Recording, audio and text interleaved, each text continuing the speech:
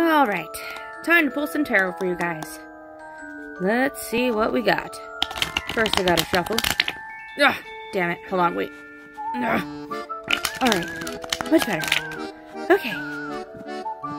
I won't fuck up, I won't fuck up,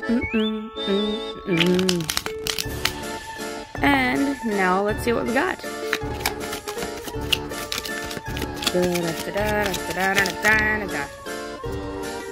Alright, so.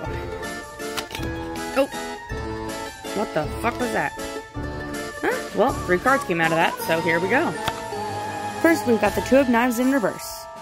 There's some mental tension, stress, or torment in your life right now. There could be an argument or some sort of disagreement. You are blocking someone out. Next is the Nine of Scepters. Normally when this card appears, it can be an omen to proceed with care and be flexible. Embrace your inner strength and whatever transformation comes. Next is the Prince of Scepters. Ooh, ain't he handsome?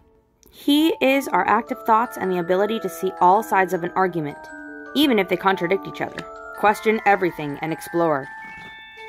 And next, on the bottom of the deck, we have the Eight of Scepters. In reverse, there could be slow progress or delays on your end due to hesitation or waiting. Don't rush into things.